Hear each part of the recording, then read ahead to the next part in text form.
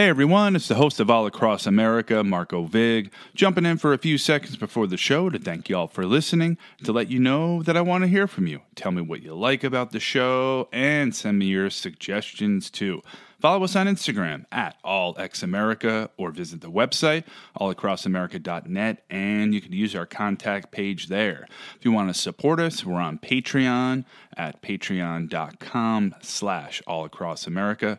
Try to respond personally to everyone who reaches out, so say hello. All right, on with the show. Podcasting from Portland East to Portland West, from Big Pine Key to Pacific Beach, and from San Juan to Guam, this is All Across America. Well, hey, let's jump into it, Matthew, and thank you for joining us. If you could tell folks about the official Preppy Handbook for people that may not know it. Sure. So the official Preppy Handbook is a book that was written in 1980. The principal author was Lisa Birnbach, but there were a few other people that co-authored it with her. They were all young people in their 20s who were writing about a trend, which was it's really more than a trend. It's a classic lifestyle and look called preppy, which is really the style that is synonymous with sort of the old upper class in America, the upper class waspy elite, and the clothes they wear and the style of dress and the lifestyle basically. And by 1980, it seemed like it was time to write a book to summarize that lifestyle. They also, the authors also made it deliberately a humor book. It's very much a book to sort of poke gentle fun at that group of people. But at the same time, it became a bestseller that also became somewhat of a manual for those who were aspirational and wanted to adopt that style and aspired to live that lifestyle, which of course in the 80s was extremely popular. Sort of fit in with the yuppie movement of the time, which was a parallel movement. The zeitgeist, the spirit of the times, and the Reagan era. Exactly, and of course, what yuppies I think wanted in the 80s was to not look like their money was new, and so if they could look like their money was older, and of course the things that followed that would owe a great debt to it. Ralph Lauren, for one, who was started as a tie salesman and later became a lifestyle marketer selling the American dream in various forms. A lot of his looks are very preppy, of course. Ralph Lipschitz was Ralph Lipschitz, yeah, exactly. And J. Crew, the brand J. Crew, really owes a lot of its existence. They just celebrated their anniversary as a brand, and they mentioned the Preppy Handbook as one of the forerunners to their whole concept. So it really had far-reaching impact, well beyond probably anything that the original authors anticipated. And so here we are, 43 years later. They stopped printing it for whatever reason in 1986. They had, I don't know, I read 38 printings, couple million. I have no idea why they stopped printing it, but it's now more popular than ever. You look on Amazon, it's $150 for, the only copies that are available. Right, So exactly. why did they stop printing it? Why do you think it's so popular again? I'm not entirely sure why they stopped printing it, although I did see Lisa Birnbach mention in an interview not too long ago, recent interview, in fact, that that they couldn't reprint it now. That was a question that someone asked in I think the Chicago News. Why can't they reprint the book now? And it was really about rights. And so many people were involved in the book, and some of those people have passed away, for example. So they can't reprint it. But why did they stop so soon in '86? I don't know. I know that I was a freshman in high school in '86. And I got, I think, one of the last copies in print because I did get it at a bookstore. I made a special order and I picked it up at a local bookstore in Norwalk, Connecticut. And then for the next few years, I really studied it, just like everybody else. So now it was the late '80s. I referred to it when I was looking for colleges. And so by the late '80s, when I was applying to colleges, I ended up applying early decision to one of the colleges listed in the top 20 list of colleges, which is Trinity College in Hartford, Connecticut. I very much discovered that school and selected that school because it was in the book. And so I really owe my attendance to Trinity to the Preppy Handbook. And you work at Yale, which is another one that's in there. I work at Yale. I went to graduate school there. And yes, there's been a lot of preppy heritage at Yale. Of course, we just had the Harvard Yale game this past weekend, which is mentioned right at the initiation page of the book, right early in the first few pages of the book. It's considered one of the preppiest events on the social calendar. Wow. So tell folks about that. I've heard, I've never been, I've always wanted to go. I understand that people go to the tailgate and nobody Yeah, less people I don't actually. think people watch the game, even though they are. It's a football game, so theoretically people are there to watch the game. But I think it's really a social event. I've had the opportunity to go a few times. I've missed it the last few years because I my job, ironically, for Yale sends me to a conference every year that is in the exact time period of the game. So for the Okay. past 4 years that I've worked at this job, I keep getting sent away from Yale, ironically, by Yale to attend a conference away. I was in Toronto and just came back on Sunday. So yeah, it's a really big event, and tailgating is a big part. The rivalry is really strong. It's not just football; it's other sports too. It's rowing, and it's pretty much every sport, and and not just sports, of course. It's an intense rivalry between the two schools, but certainly a lot of the preppies that are in the handbook and the prep pantheon, which is the celebration of all the alumni of the past and the people who are considered true preps. A lot of them are Ivy League graduates for sure. And there is sort of this overlap if you do like a Venn diagram between preppy style and Ivy style. Although I would say that Ivy style, which is another thing, is has more of a all male kind of connotation to it. You think of things like, yes, exactly. Take Ivy, the Take Ivy book. You think of Brooks Brothers and J Press and menswear. But then when you think of preppy, you could be thinking of a lot of things that are not just for men. You could think of Lily Pulitzer and Jack Rogers and brands that are very much for women as well. So it doesn't have it. Preppy is more coeducational, I guess you would say. Gotcha. Yeah. And you did mention earlier, and there's a couple lines in the book. Understatement is essential. Don't show off, not ostentatious. There's this prep value system, not showing, but just sensible. Can you talk a little bit more about that? Yeah, so I think that the preppy ethos is really the old money thing of not being flashy. That if you're confident and effortless in your presentation, it's because you have nothing to prove, and only people who have, I guess, maybe inherited their wealth and privilege have that luxury. I think that people who are striving and upwardly mobile worry more about how they present themselves, and so it's not effortless. It comes off as very much contrived, I guess. And that's an interesting thing when you talk to people about the prep, as my group does, my fan club does. When you talk about what does it mean to be preppy, you get into all these debates about authentic preppies would never do that, or only a real prep would do that. And what they're really saying is that, in a sense, the more you come off as elegant but effortless, the more you somehow are an authentic preppy, and the more you seem to have really worked hard at it, and the work is shown, the less authentic it comes off. The more it doesn't seem like it's sort of more, almost like you're wearing a costume or playing a role, but not really the real deal.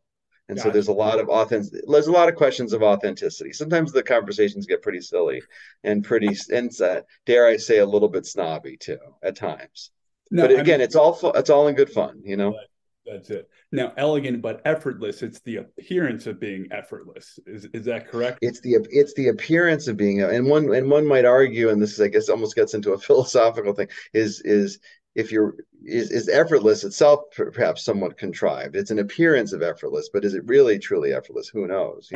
Right. Um, so, but I think that one thing I would say is that when you do encounter people that are sort of born and bred preppy, that were just raised that way, that they really do have a certain thing that makes them different from regular people. It's kind of like what F. Scott Fitzgerald said to Ernest Hemingway when he said, "The rich are different from you and I." And Hemingway just said, "Yes, they have more money." So Fitzgerald saw it as something more intrinsic that was different, and Hemingway was just very materialistic. He said, "Yeah, the difference is a bank account." Well, I think that the Preppy Handbook speaks more to the Fitzgerald side of the equation.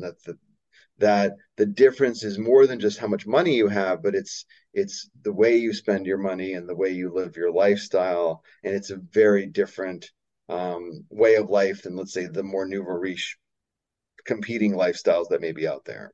Right. I remember hearing something about fashion labels and that the lower end of the same label, the lower end product will have these giant logos. And the more higher Yeah. tier you get to the point, there's no logos. Right, right. Yeah. So there's been a lot of conversations about Ralph Lauren, for example. Ralph Lauren, without a doubt, is considered the greatest lifestyle marketer in the United States. Nobody has had more has had more successful lifestyle marketing. I remember the New York Times magazine running at one point, in the age of print before we became really digital, sometimes 5-10 page ads, full color ads of beautiful preppy looking people doing preppy things, yacht clubs and country clubs and lounging outside the estate and so forth. um, but but Ralph Lauren also, over time, or at least the brand, not necessarily the person, but the brand Ralph Lauren, Polo Ralph Lauren, got more and more criticized by authentic preppies for the logo, because the logo, like you said, grew so big and it's so enormous sometimes that it's trying too hard. It wants to be seen. There's nothing subtle about it. There's nothing understated about it. And I think probably the only thing that's still considered maybe a preppy item is with the original logo, which is very small, or no logo at all. And then you're in safer preppy territory, because no one would know unless they turn back your collar who the brand is. But it's There you still go. high quality, and it has all the look and the materials that may in fact be a Ralph Lauren item, but it's that big logo that makes it definitely not preppy. So we were talking Yeah, preppy territory. I mean, Connecticut's one of the main spots, and we'll touch upon that. But where, I mean, in the United sure. States, where are folks in the fan club? There are debates about that. Seems to Yeah. concentrate in New England, but there's a southern flair there as well, it seems. Definitely, definitely. So I admit that I'm from Connecticut, and even my wife has to, who's not from the United States, has to remind me that sometimes my own bias towards the Northeast and New England is too much. I forget sometimes that there are Southern preppies and East Coast, well, excuse me, West Coast preppies. But yes, I think that when you look at the Preppy Handbook, it's got a healthy balance, I would say, between a lot of references to New England and Manhattan and Boston, and sort of the big cities of the Northeast, New York, Boston, Philadelphia, and the surrounding suburbs of those cities. A lot of references to that. But then there's a heavy dosage of southern southern prep. That you've got people Yeah. from Virginia and Maryland mentioned a lot, and horse country down there. Those two, and sometimes the West Coast too, with San Francisco being sort of the West Coast capital of preppy, I would say, because it's an older city and has a little more heritage. But and my group is kind of similar in that sense. You see people from both coasts predominantly. So I think it's an East Coast, West Coast thing for the most part. There are maybe a smattering of Midwesterners in there from places like Ohio and Chicago. Um, but it's still, if I had to say, where do preppies culture sort of, what's the epicenter of preppydom, I would say it's probably New England. I think that really, when you really um, had to give it a capital, it'd be somewhere like Newport or Nantucket. These are the places that sort of really, really epitomize preppy. I think, even if you're not from those places, it's those resort towns and those colleges and universities and boarding schools that are all of which are really in the Northeast. I mean, Yeah. the it's really schools and resorts, I think, which are so heavily concentrated up here. The only big exception, I think, there's a lot of preppy culture in Palm Beach, or at least there was traditionally. That may be changing, but again, the people who are going there all come They're all coming from you the north. know from the Northeast, or largely from the Northeast, and that's their summer home. Their winter home, excuse me, Winter and home, right? and so yeah, exactly. I'm getting my seasons mixed up, and so yeah, I think that there is some geographic diversity there, but traditional preppydom, I think, is a very northeastern United States thing. And I'm just thinking, because we're both sitting here in Connecticut, we've got a lot of the boarding schools, Hotchkiss, Choate, Kent, Miss Porter's, are all, Yeah. based. Trinity, as you said, Yale. Yeah, we've got a lot of those schools. So many heavily concentrated here in Connecticut. Our neighbor Massachusetts has a whole bunch. They've got, of course, Harvard, and they've got the Groton School and Andover, which is very, much a preppy boarding school. So yeah, I think that we certainly have the schools. I mean, we are the land of schools. There's no doubt. And certainly, if you're thinking about preppy in its original derivation. It comes from prep, which is to prepare, and you traditionally preppies did that at boarding schools, not exclusively, but that was very much highlighted in the Preppy Handbook and is sort of the idea of where the clothing style, the navy blazer, the rep tie, a lot of these things originated from that way of dress, that uniform that was worn at a boarding school once I upon a mean, it's time. almost, you say prepare, it's almost synonymous with a finishing school in some respects. Exactly. Yeah. I think that that's really, raising young gentlemen and young ladies and sort of what does it mean to be, I think those to be raised in such a culture. I think that those schools, at least in the past, probably not so much not as much today, but were schools that emphasize character building and culture formation. That was just as important as the actual academic curriculum. Whereas today, I think that those schools, like all schools, have become hyper competitive, you know, places that people go to because they want to get admitted to the next level. So you go to a top boarding school because your parents and you perhaps want to be getting into the best college, and then when you go to the best college, you're thinking about getting into the best graduate school, and when you're thinking about the MBA program or the law program, whatever program you end up, you're now thinking about getting the best job on Wall Street, and so everything is very future oriented and goal oriented. And I think in the past, at least my understanding, those schools were more about character building and forming and proper manners and proper values and sort of the honor system and things that are maybe considered a bit antiquated and dated today, but were probably very charming and important more so in the past.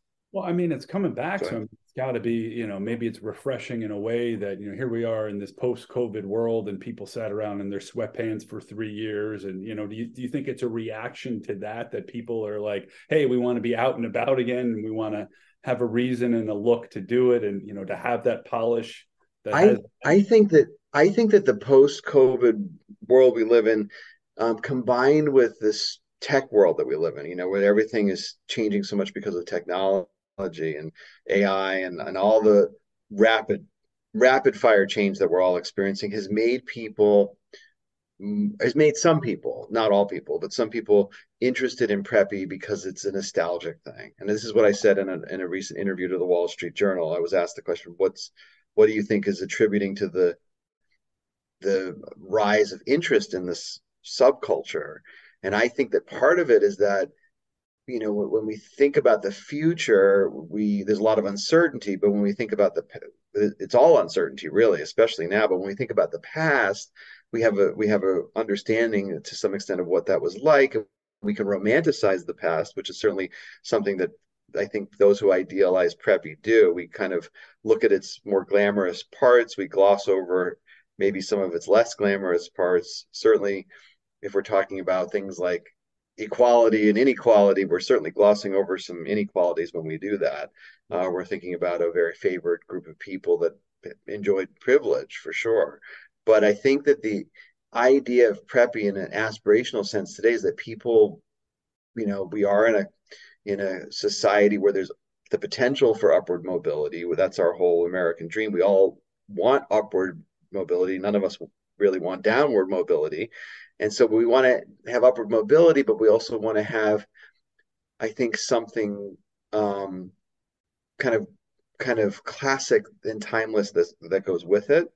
Or some of us do. And those who want to have that classic timeless style and lifestyle that go with it gravitate towards prep because that's what it represents. It represents something that's never going to go out of style, that's always fashionable, that's always respected and and admired. So it's sort of like, why wouldn't you want to gravitate towards preppy? It's a safe choice in a sense And in a what world that has a lot of uncertainty. a lot of uncertainty. Yeah, Yeah.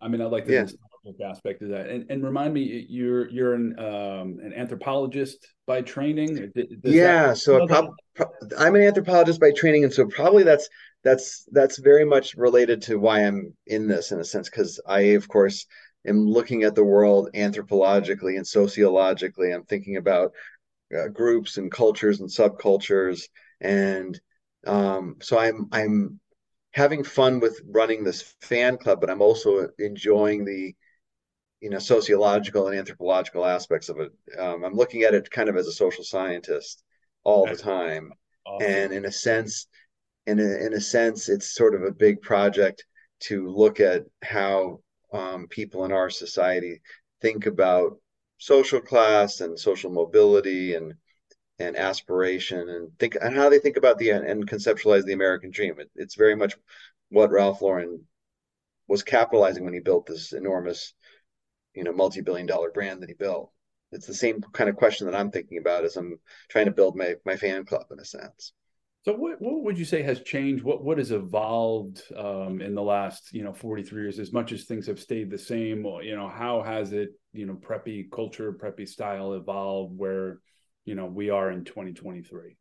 Well, the big and most important thing is cultural diversity and the fact that when you read the Preppy Handbook from 1980, it really is very evident pretty fast that it's about people who are white Anglo-Saxon Protestants. It's a book about WASPs. Although Lisa Birnbach herself is Jewish, I think most of the co-authors of the book and most of the people she's writing about, and this general spirit of the 1980 Preppy Handbook is a WASP story. And so even when you fast forward to 2010, when Lisa and others collaborated on a sort of a sequel, she doesn't call it a sequel, but it's her second book, True Prep. The theme of culture, yep, there you go. The theme of cultural diversity starts to come into play. It becomes more clear that, as she said in the first book, in a true democracy, anyone can become preppy. It's only fair. That's what was written in the Preppy Handbook.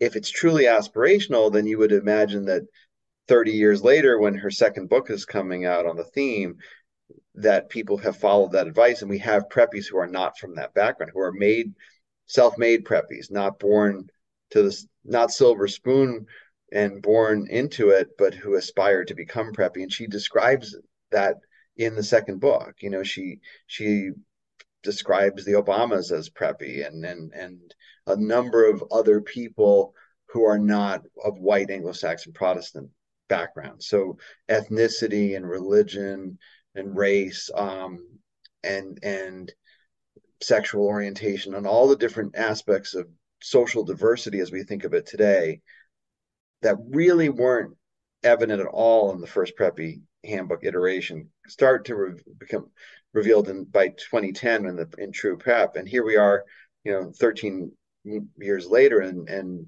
I think that people in my group, for example, are very diverse, much more so than anyone who would have bought a Preppy Handbook probably in 1980, I would think. And so this idea that you can be preppy, that anyone can be preppy, that there are no caste, that we're not a caste system, that this is a true class system, meaning that mobility is part of it. If you think of it in anthropological terms, a caste system is a closed system. Only you have to be born into it. So if you're in the Brahmin caste, the upper caste, you had to be born a Brahmin. You couldn't choose to become a Brahmin. But if you're talking about a class system with mobility, you have the opportunity for anyone to be preppy. And I think that democratizing of the concept is very appealing. And that's the big thing that I think has changed, that the openness and the diversity. And it fits right in with the concept of America, as you were saying, with the American dream. So It fits in with the American dream. It fits in with meritocracy, the idea that people, with hard work and perseverance, can become whatever they want to become. So if your goal in life is to be preppy, and you make that your goal, in theory, it's an attainable goal and it's a reachable goal. And so I think that preppy is a more it occupies an interesting hybrid space, because on the one hand it's still thought of as exclusive in a sense, and it certainly implies a certain amount of disposable income that not everybody has, and access to certain lifestyle things that not everybody goes to a polo match, and not everybody goes to watch the Harvard Yale game. It's still kind of a rarefied way of life, but it doesn't require you didn't have to be born a preppy to be a preppy. You can become a preppy by choice, and anyone can be a preppy regardless of their race, religion, ethnicity, sexual orientation, and so forth. It's open to everybody. So it So, really, in that sense, it's also very American. right. And so Very, we talked about it as kind of an ethos, but also it's very much about the fashion as well. yeah, it's primarily, it comes down to that. We do talk about in my group, in my fan club, which is on Facebook. Where there's actually members of the group that have discussions. We do talk about a lot of things besides clothing and fashion, but when you boil it down, the main thing that the most commonly discussed topic in what it means to be preppy is clothing. We're talking about traditional clothing styles. We're talking about Oxford button-down shirts for men, and LL Bean sweaters, and all the sort of staple items that seem to just never go out of style, and Sperry topsiders, things like that preppies wore 30, 40 years ago and are, we hope, going to continue to wear I'll be wearing for 30 or 40 30 or years from 40 now. years. So Yeah, who knows. is there one Yeah, so article of clothing, one item, and I have a couple of ideas, but that stand out to you as being the signifier?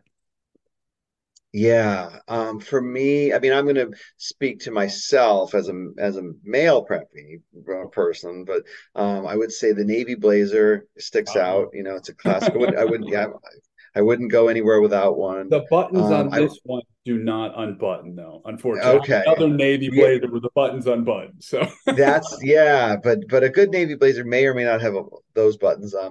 I tend to favor the three button style, which is the kind that J Press and Brooks Brothers, original okay, Brooks Brothers, made famous.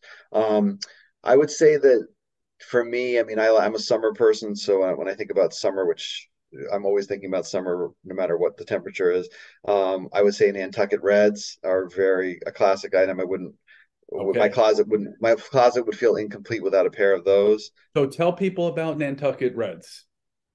So Nantucket Reds are a pair of pants that originated in New England, that are made of a canvas material that has been compared to, I guess, original sailcloth, when sails were made of cloth. The distinctive feature is the color. They're a light salmon color, that the salmon pink, basically, that fades to an even lighter color with time, and they look even better the lighter they get usually. And so it's a good item for casual wear, or even formal wear in the summertime. Although, much like wearing white after Labor Day, it's debatable whether you're allowed to wear them year round. It kind of depends on that. That's a big question that nobody has the answer to. Now, But they're definitely distinctive. do they have to be purchased at Murray's in Nantucket? They don't have to. There are other places that have made them, although I purchased mine at Murray's. I would recommend purchasing them at Murray's because they are the original and they are the best, in my opinion. But there have been some few other makers that have been good. It's kind of like asking the same question about boat shoes. Could you get a pair of boat shoes that aren't Sperry's, and would they be the same? Well, I think the Sperry Topsider is the iconic best, but there are a few other boat shoe makers that are pretty good. But if you want to play it safe, get your Reds at Murray's and get your boat shoes at Sperry. All right, Murray's Toggery Shop in Nantucket Town or online. Exactly. And get your navy blazer at J Press or Brooks Brothers, and then you're There playing it you very go. safe. Yeah. Um, any other? You mentioned the navy blazer. You mentioned Nantucket Reds. Any other items that stick out to you as a guy? Yeah, I would say having a good collection of belts and ties is important, and there's certain types of belts and ties that are, when you're talking about neckties, you want to have rep ties, you want to have at least a tie or two with your school colors, maybe maybe the crest of your alma mater. You want to have belts that are maybe embroidered, that have the same type of thing, maybe school colors or school crests. And of course, that's with belts and ties, you can celebrate some of your hobbies too. So if you're a sailor, you could have sailboats, you could have nautical. I'm thinking of sailing because that's my hobby, but you could Okay. have nautical. You could have signal flags, something that basically, again, with being understated, it's messaging and it's symbolism, but it's not necessarily understood by everybody. A non-sailor or a non-boater might just look at your belt and say, colorful design, no idea what that means. But if another boater and you are having a conversation, you immediately recognize each other to be boaters, and now you can strike up a conversation. Basically you have a conversation piece With a ready to belt. go. So that's part of what I think those clothing, and it's one of the belts and ties. I guess I'm selecting that because it's one of the few opportunities that men who are preppy, who tend to have to choose pretty conservative clothing, it's one of the opportunities we get a chance to express ourselves and to have some fun. Um, we can also have fun with our colorful pants too. We don't always have to wear khaki pants. We can wear, as I mentioned, Nantucket reds and other chinos and all kinds of Lobster prints bright these color. days are popular now. Yes, you can get printed pants with critters on them, and you can get all kinds of pastel colored chinos that are very fashionable too, in yellow and green and aqua and all kinds of colors that probably wouldn't be worn by a lot of people who are not preppy, but are fun to wear if you are. So neckties, what are your thoughts? Are they still sticking around? Are they here to stay? Or I enjoyed my conference this past few days in Toronto because of the opportunity to wear neckties. But I'll be honest, I rarely get to wear them. I wear them to conferences. I wear them maybe twice a year to a yacht club dinner or two, yeah, and that's about it. So there's not a whole lot of use for them, but I think that they are an old school staple that belong in every closet. Even if you're only going to wear them occasionally, you got to have a few, and all the more reason to be really selective and have really good ones, that really kind of represent you in some way, that so are that are affiliated with your hobbies and your alma mater and all that sort of thing. Speak to who you are. I was thinking of you mentioned the navy blazer and belts and ties but I'm thinking the LL Bean tote. What are your thoughts on that? Yes, One of those. yeah, the LL Bean tote and the LL Bean Norwegian sweater too, by the Ah, way. okay. All the right. the the navy sweater with the white little ticking marks. I don't know what they're called exactly, Uh, but the LL Bean Norwegian sweater and the LL Bean, of course, the tote bags as you mentioned, and then I guess the third thing would be the boots. I mean, the it seems like every time and every fall we start talking about bean boots again, and that's always that topic never ceases to become entertaining for people. People love to talk about them, love to buy them. So LL Bean does have some classics that are out there. But I think the bean bag that you mentioned, especially if it's monogrammed, is yes. one of those There timeless. you go. It's one of those timeless things. Everybody should have one for Yeah, sure. I mean, and they're both. I can't speak for the sweater, but I know the duck boots and the tote bags are still made in Maine, and it's been Exactly. plus years. And I mean, if you talk Yeah. about the boots will wear out like any footwear wears, but the tote bag, if you talk about something that's a classic and is timeless and will last forever, I mean, those things are virtually indestructible. They really are. They they really do. Tote bags are great. I bought a sailboat recently from a guy who was retiring or had retired and decided it was time to sell his boat. I got a pretty good deal on it. But one of the things I noticed when he was on deck with me is he had a tote bag with a very faded American flag. And it wasn't like he bought it to look that way. It just had that vintage look because he'd been boating with that American flag tote bag for 20 or 30 years. And when he gave me the key to the boat, he gave me the tote bag with it. I was very excited because it's That's a very cool. vintage. preppy looking bag, and I'm going to bring it on my new boat, which is really an old boat, all the time. All right. All right. Yeah. So you mentioned monogramming. Tell us about that. Yeah, monogramming is again one of those ways where so preppy is as a style is both conservative in a sense that it's traditional and things, you don't get to be really too wild with your style, but you do get to be personal with your style. You can monogram a belt, you can monogram a shirt, you can monogram various items. You can have a monogrammed flask. I have a monogrammed pewter drinking flask and a monogrammed business card holder and a monogrammed belt buckle, all sterling silver and all or pewter or silver and all monogram. I think that monogramming is just elegant, tasteful, and timeless. Um, it looks beautiful. So, watercolor artists can do beautiful jobs monogramming and give you personal stationery to send to your friends. So there's a lot. I think monogramming itself is actually it's coming back in style. It was huge when the Preppy Handbook came out. It probably experienced a little bit of a decline in the years that followed, but it's back now, and people are doing it, and All it's right. it's it's elegant. And it's personalized. I mean, you're it. I mean, the three-letter combinations, it's hard, believe it or not.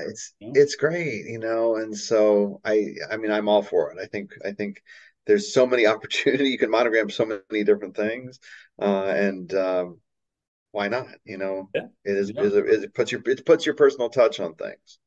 So I got a few things here. We can, run through them as slow or fast as you want. Sure, sure.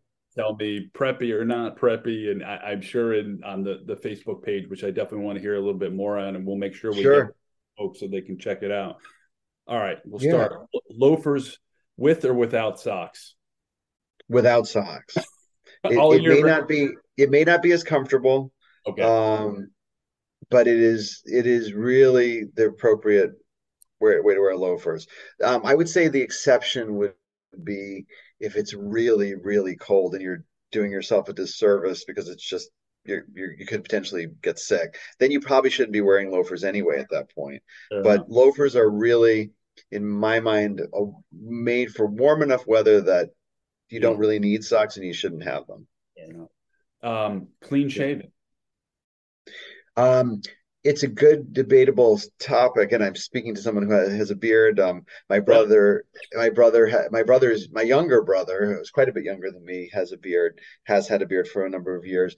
And beards look great on a lot of guys. I think that traditionally, probably, and if you look at the Preppy Handbook, you see a lot of clean shaven men. You don't see a lot of It was beards. a different Uh, era. It wasn't a bearded era. Now, it wasn't a bearded era, but for anyone who's watching The Gilded Age, for example, on HBO, which is certainly about early preppy culture in the 19th century, lots of men are wearing beards. In fact, men are more often than not wearing beards. yes, So, like you said, it's a different. I think it's not a that. I think that's a matter of personal taste, more so than the socks question that you asked previously. I think that some people look good with a beard. You look good with a beard. I think I would look terrible with a beard, which is why I haven't attempted it.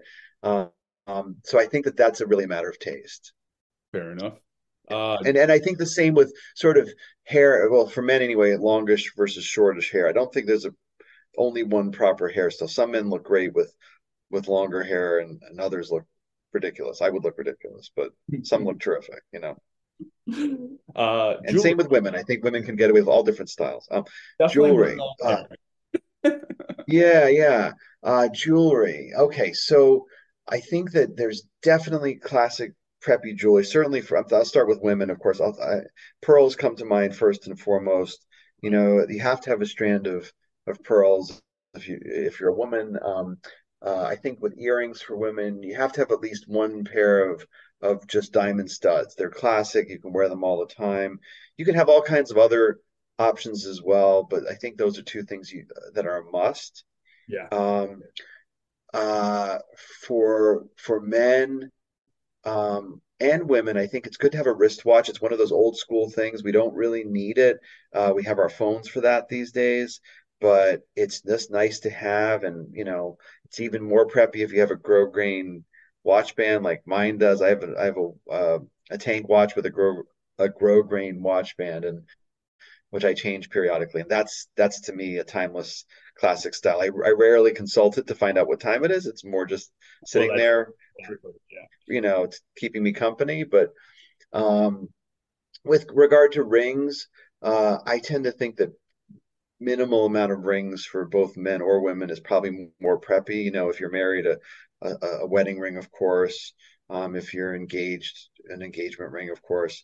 But beyond that, I would say no to the pinky ring. That would be a definitely not preppy thing.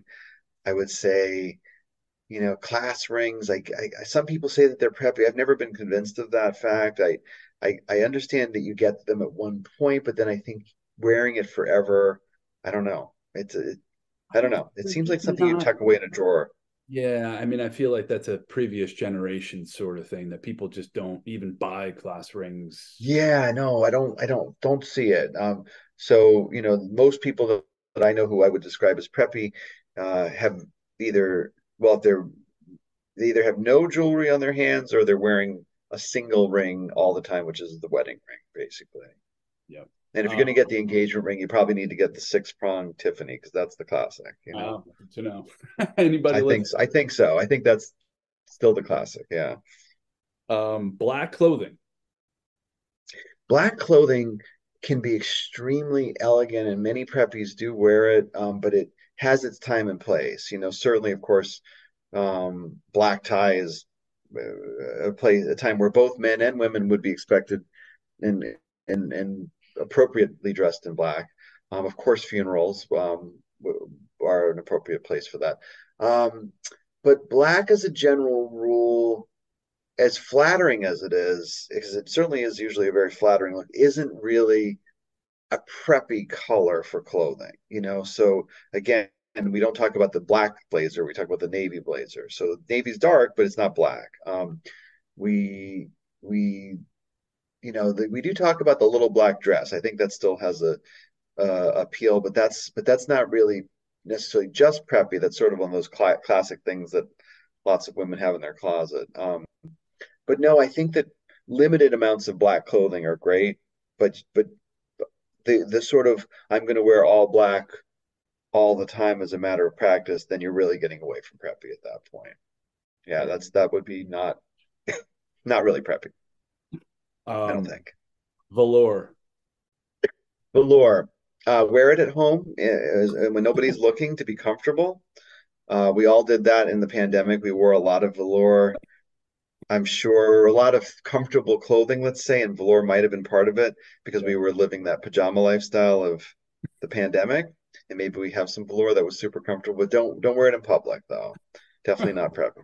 Not unless you're trying to be very eccentric, which in itself might be preppy. There you go. Now Yeah. here's one where it really didn't exist in 1980, but is everywhere now. Fleece. What are your thoughts on fleece? Fleece.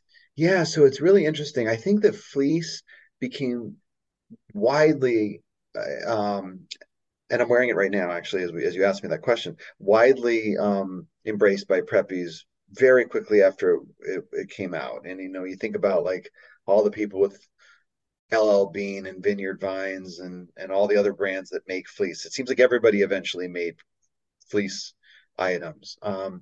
I think that fleece is preppy. Yes, definitely. It has to be the right look and style for sure. Not every fleece item is preppy just because it's fleece. It's not fleece that makes it preppy. It's not fleece that is automatically preppy, but fleece can be very preppy. Yes. Um, Untucked shirts. Now that's another cultural thing that's changed in the last. That is another cultural thing. I'm glad you asked that question because I've actually given this one a lot of thought. My personal preference, and this is maybe a matter of taste, is sort of a hybrid. I would never wear an untucked dress shirt. So if I'm going to put on an Oxford button-down shirt, it's going to be tucked in. That's just me.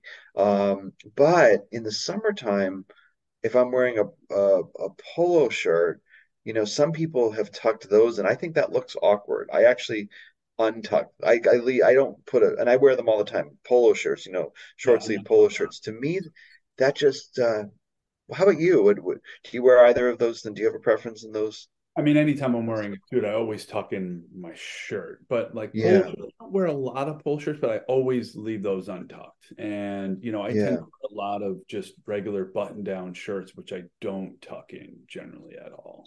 But yeah, I guess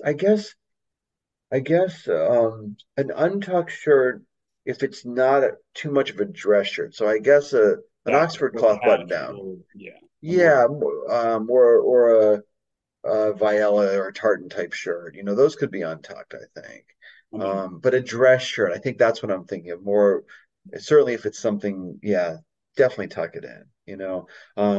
But yeah, I think untucked looks really good on any short sleeve shirt. I wouldn't tuck in. I wouldn't tuck in really any short sleeve shirt, whether it was a regular crew neck shirt or a polo shirt. It just doesn't look like it needs to be tucked in to me. But I think in the 80s they might have done that. I think so. Yeah. I mean that I I think think is everything got tucked in the 80s for um, whatever reason.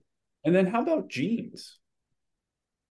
I think that everyone should own a pair of jeans. I actually only own one, and they're not in great shape. I'm due for another pair, but it's good to have a pair of jeans because they're comfortable, they're casual. Ralph Lauren, of course, in his style sensibility, has made jeans a big part of it. I mean, he regularly wears them, and his models regularly wear jeans. Certainly, Calvin Klein was big on jeans, as we know. But I think everybody should have jeans. I think that there are people who wear them too often. So, for example, when I show up to the quote unquote business casual thing and someone's wearing a navy blazer with jeans, sometimes I just think to myself, I think that person's underdressed, and it's the jeans that are the reason for that. Um, but it kind of depends, if it's business casual, to me that jeans are underdressed. But if my friends are having a party and someone's wearing jeans, to me that's perfectly fine. So I think it depends on the setting. I think people wear jeans too much in a situation where the situation really calls for something a little dressier, and they think that it maybe they can get away with it because they've paired it with other dressy things, but that doesn't always. It works sometimes. It doesn't work as often as people think it does. That's my opinion. Any other hot button clothing items that are hotly debated that I'm missing? Hotly debated. Well, going back to ties because I have a thing for ties. Bow ties versus straight ties. Okay. I like both. I own both. I really, really, with the right outfit, love to wear a bow tie, but a lot of people just won't. I mean, ties themselves are archaic as it is. So when you throw in the bow tie, it's now you're really archaic Yeah. and old school in a way that some people just aren't comfortable with. And if it's worn the wrong way, and tied the wrong way or clipped on, God forbid, then it really can be kind of clownish. So if you're gonna do the bow tie, you have to do it gracefully. But I do love bow ties. So Hard to pull there off. are You got to be the right person, the right facial features, body type. yeah, you have to be able to. It's something you have to be able to pull off, and not everybody can. But if you can pull off a bow tie, I say go for it because it's really really old school and few people who are not preppy actually even think about bow ties. I mean, let alone think about ties in general. But to me, the traditional, like a tartan bow tie. I mean, that's really preppy, and not a lot of people are going to be wearing that. So kudos to you if you can pull it off. Um, other other things that are, you said contentious or hot button. Yeah, You the you hot said button. yeah. So I mean, you mentioned one of them, which was the sock controversy. That's certainly hot button. I would say Lily Pulitzer for women has become a controversial topic. I think there a lot of preppy people say, well, the brand when it was in its earlier days was of a very high quality and was very, very preppy. And then, like so many brands, it got more mass produced and used maybe material that wasn't of such a fine quality. So I know women who refuse to buy anything Lily Pulitzer today that's made by Lily Pulitzer, but will pay handsomely for anything vintage Lily Pulitzer. Okay. So I think that's a controversy in itself. So that sort of gravitating towards vintage items is a thing. With regard going back to men for a second, there's always been this thing of like what is a blazer? How is a blazer supposed to be cut, and how many buttons is it supposed to have, and all that. That's a big deal in menswear. I think that the three-button blazer is the real deal, and it's often called the Ivy League style, where you basically have two visible buttons and one that's sort of folded under the lapel. Right. Okay.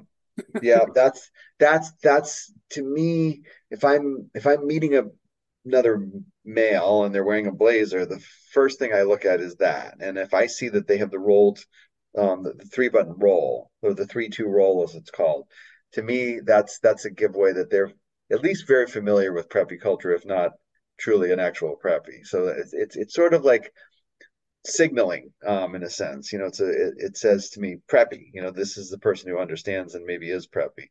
So I appreciate it's when they say it's all in the details, that's one of the details that I think is really important. I think that's a definite preppy detail. And how about, in terms of like men's cut? I mean, today things seem to be very slim. In the 90s, it was more, larger sizes. In the official Preppy Handbook, they had the men's cuffs on the pants, which you really don't see as much, at least for Yeah.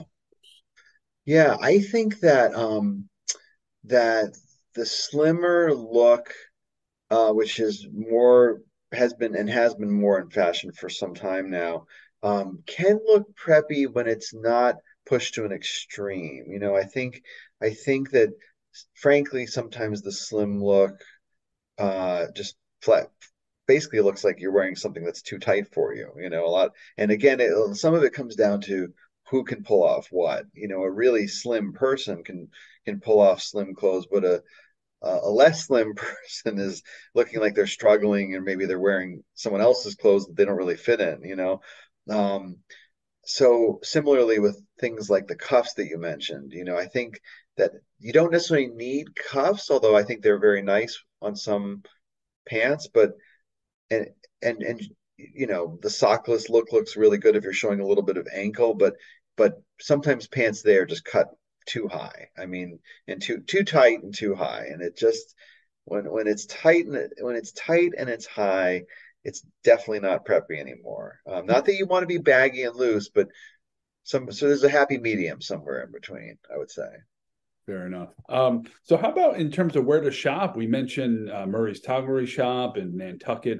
We mentioned Lilly Pulitzer, Sperry. What other brands, what other stores come to mind? Yeah. Also with women, of course, I still think that Lilly Pulitzer, and I think their brand is responding to that criticism. They've become, I think their quality is coming back, actually. I think a lot of the traditional heritage brands are returning to high quality, and they're in that camp. So Lilly Pulitzer for women for sure. I would say Jack Rogers, the shoes, and Palm Beach Sandals, which is the rival company.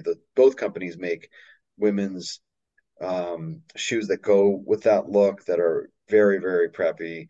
I would say, of the two, Palm Beach sandals, because they're made in the United States, whereas Jack Rogers are not, I don't think. So that's an interesting little. They look a lot alike, but there is a distinction in terms of where they're made. They're very similar styles. For other brands, of course, I've mentioned Brooks Brothers, which is a favorite. They've come back in quality and become really, really excellent.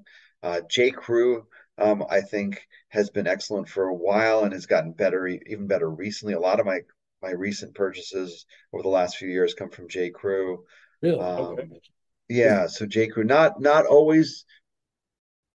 always making preppy clothes. So there's lots of stuff at J. Crew that's not preppy, but if you are discerning in your selections, you can certainly find the preppy items, the cable knit sweater, especially if it's cashmere, for example. That's a preppy classic. The cable knit sweater, cable knit crew neck is a classic. What else? Of course, we've talked about LL Bean. Um, I would say there's a brand that's become very popular in the last few years, and I think it's taken a lot of inspiration from Ralph Lauren, which is Kyle James Patrick out of Newport. Okay. Um, Not it's familiar with that. again sort of a mixed bag of opinions. So some people love Kyle James Patrick, others because it's not as old and as original as something like Brooks Brothers are not as keen on it. I like it. Got to start somewhere, right? Yeah, I like it a lot. I'm a fan. I have bought a number of items from there. I think that Kyle James Patrick's lifestyle marketing is very much in the Ralph Lauren tradition, where he really has these vignettes of people living this lifestyle, and I think the ads are brilliant. And I think that the pieces that I bought, I've been very happy with, and they look great. So I would say that for younger people discovering Preppy, this is one of the great places to discover it, because unlike Brooks Brothers, which has been around so long, oldest retailer in America, this is a relatively newcomer on the block, but really makes Preppy in a youthful, fun way that I can imagine a lot of people who are in high school and college these days who are discovering their own style and say, hey, I want my style to be preppy. That's a place I would say go to Kyle James Patrick in Newport. That's where you're going to find the look that you want. Here's a brand that almost seems like an anachronism from the 80s, Lacoste. Yeah, it's interesting. Yes, I was thinking about them over the summer because as I mentioned, I do wear a lot of polo shirts, and I mean polo in both senses, the polo cut and the polo Ralph Lauren version of that cut. I like the classic little tiny polo player. I think that's what I wore in the 80s, and I just never stopped wearing it. But the original is the Lacoste with the alligator. And those are great. I mean, if you have a vintage one, or if you get a new one, they're timeless. Part of me thinks that should be added to my own wardrobe. I don't have one right now, but I would love to. A white one or a pink one, or maybe a few. I think they're classic. How about Vineyard Vines? Speaking of newer entrees. Yeah, to me, Vineyard Vines is similar to what I was saying a moment ago about Kyle James Patrick. Relatively speaking, they've been around longer, a little bit longer than Kyle James Patrick, but they're relatively speaking newer in terms of heritage. They didn't exist, of course, when the original Preppy Handbook came out, but they got a lot of attention in the sequel, True Prep, and it's a great brand. And yeah, you can find wonderful, very preppy items at Vineyard Vines. And it's funny, I'm thinking as we're talking about this that I grew up in Westport, and a lot of these places that we're mentioning have their own store down there. There is a Brooks Brothers, there is a Vineyard Vines, there is a J. Crew. They're all really close to each other right on Main Street in Westport. So yeah, those are all brands that definitely have a preppy vibe. And speaking of Westport, and we were talking about fleece, and this active wear lifestyle just didn't exist in the 1980s, but everybody these days looks like they're about to trek off somewhere. Patagonia, for instance. Yeah, Patagonia, also in Westport. Yeah, yeah, that is a great and Land's End, but certainly Patagonia, especially, really is known for their fleece, and kind of, I think they really made it a thing. And like you said, it's this sense of adventure too. I think that part of, I guess, preppy culture is the idea that you have enough disposable income that you can enjoy life in a lot of ways, and a lot of them involve sporting activities or physical activities, and I think that Patagonia speaks to that concept that you can do stuff in the outdoors. As a sailor, for example, I would mention a couple brands. Helly Hansen, I mean, it's like you can't go to a yacht club without seeing Helly Hansen everywhere. It's a way that sailors dress themselves. It's a way that you walk into a public place and meet someone for the first time, and you know that they're a sailor. If they're wearing a Helly Hansen, they probably are a sailor. Not necessarily, but it would be odd for them not to be. So that's a preppy brand too, for sure. Well, Matthew, thank you very much for joining us today, and it's been great conversation. And tell us more Thank you. about your role in the Facebook group and other social media, and how can folks find out more about Yeah, it. I'll tell you that. Tell you about that. So there is a Facebook group. It's called the Official Preppy Handbook. I actually started it years ago just because I thought, well, I really like this book and I'm interested in social media, and I wonder if there's a few other people out there who might also share my interest that we could have a conversation about. I thought I'd maybe get 10 or 12 people, Right. and I did. But then that grew to 100 and 1,000, and now my combined social media presence between Facebook and Instagram is over 30,000 people. Wow. Okay. And it's growing every day. I think my Instagram is getting close to 13,000. And that's the newer page of the two. I've had Facebook a lot longer. Instagram is relatively recent by comparison. But so the difference between the two platforms, is that Facebook has an actual group. So there's a Facebook page that I run, which is kind of like my Instagram page. But then there's a group that people can ask to join or be invited to join. And that's the Preppy Handbook Fan Club group. And in that group, and it's a closed group, so we ask questions to screen people, make sure they're going to abide by the rules, such as being polite and courteous and not discussing politics. We don't want that to happen in there. But once people can establish that they are going to be polite and respectful of others and follow the rules, it's a lot of fun. And many people who are in the group say regularly and comment and post that this is their most favorite part of social media. Social media can be ugly. Social media can be unpleasant, Sure. mean-spirited at times. But a lot of people say that it's their happiest part of using social media. That's great to hear. So yeah, I'm proud of that. I'm proud of that. So what started basically, as this Facebook group for like a handful of people grew into thousands, and it's still growing. That's great to hear. Well, folks, Yeah, it's check pretty it neat. out. And Matthew, thanks so much for joining. Been a pleasure. Thank you so much. It was a pleasure being here, and I hope we can talk again in the future.